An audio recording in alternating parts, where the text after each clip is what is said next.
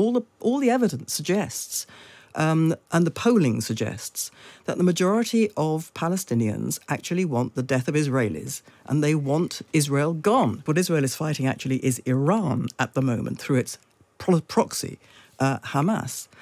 But this idea that the Middle East conflict, insofar as it is between Israel and the Palestinians, the idea that that is about the division of land is simply wrong. This is the illusion that the West has pursued for decades. It is not about the division of land. If it was about the division of land, a state of Palestine living next to a state of Israel, it would have been solved in the 1930s. It would have been solved every single time this state of Palestine has been offered to them. But they have turned it down because they make it absolutely clear, something that the British media very, very rarely, in fact never, talks about. Their aim, and I'm not talking about the Hamas, I'm talking about the Palestinian leadership, the Palestinian Authority led by Mahmoud Abbas. Their aim is the destruction of Israel. They say so. They say so in Arabic. They say so in their insignia and maps, which if you look at what the state of Palestine would look like, it is Israel. It is not these disputed territories. You can see it in their educational materials, in which they teach their children. This is the Palestinian Authority. They teach their children that their highest calling in life is to murder Jews and steal all their land, to take Jaffa, Tel Aviv, Haifa. These are Israeli cities. They want the lot. And they say so. They also say it's holy war, that Israel is intent on destroying the Al-Aqsa Mosque. This lie has ignited Islamic jihadi hysteria since the 1920s. It is a total lie. So there's no hope? There is no hope as long as the West continues to fund, legitimize, sanitize, and incentivize the genocidal attack on the Jewish people in the state of Israel. That's what's kept this terrible war going. If the West were to suddenly turn on a dime and say, you know what, we've got this wrong, actually we now see this for what it is, and withdraw funding and support from this Palestine cause, it would go. I can't tell you how it would look like, what the ultimate, what the land would look like as a result. I do know that Jordan and Egypt would be part of this final arrangement. I can't tell you what it would look like, but the war would end. The war is being kept going by the West's incentivization and funding of an unconscionable agenda, which the West tells itself is something completely different. Giles, do you want to say something? I only want to say, and I don't want to argue with Melanie, and I don't want to argue with anyone about this, but just looking at the thing that Melanie just said about where the problem lies and what we do. And you asked that question, I think great questions, is there no hope? And that's what we want to hear, particularly from someone deeply entrenched and passionate like Melanie and into a particular cause.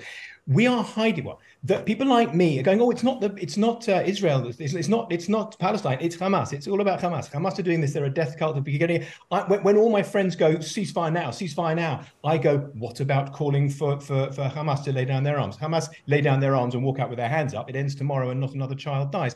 I've been telling myself that. Melanie is saying the problem is not Hamas, it's the Palestinians, all of them, all brought up and ingrained to want the death of Jews and to have the whole of Israel now. If that is the case, I don't really see how withdrawing funding from missions to them can really help. Where is the hope? If the problem, as Melanie says, is genuinely it's Palestine, they will never cease until they've killed every Jew and have the whole area to themselves, regardless of who's in charge. Then where's that? And we have spoken to Palestinians very clearly who support the notion of a two-state solution. Of course, there are Palestinians who support it. There are Palestinians in Gaza, I'm sure, and certainly in the disputed territories, who want nothing more than everybody wants. You and I want. They want to live in peace, to look after their families, to have work, and not to be frightened of their loved ones dying.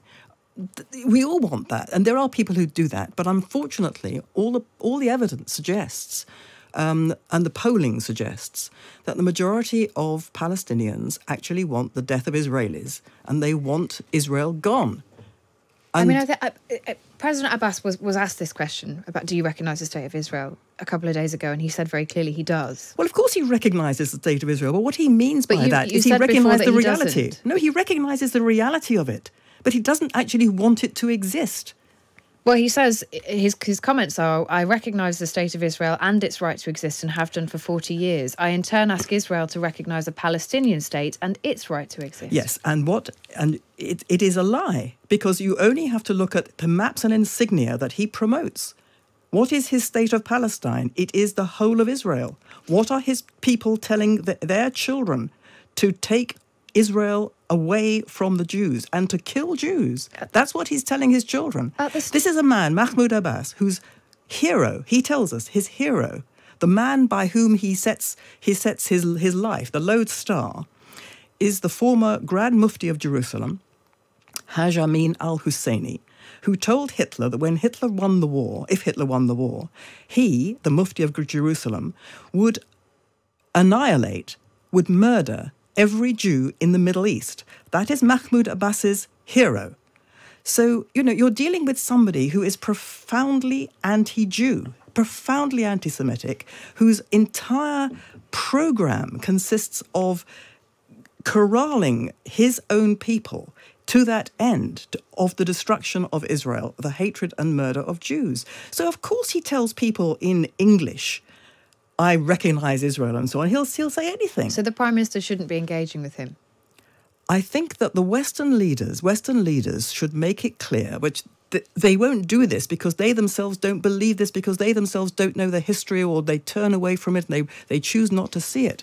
But it's. I mean, I heard what Giles said, but it is my strong belief that it's not simply a matter of sort of being nice to leaders or taking, being stern to them.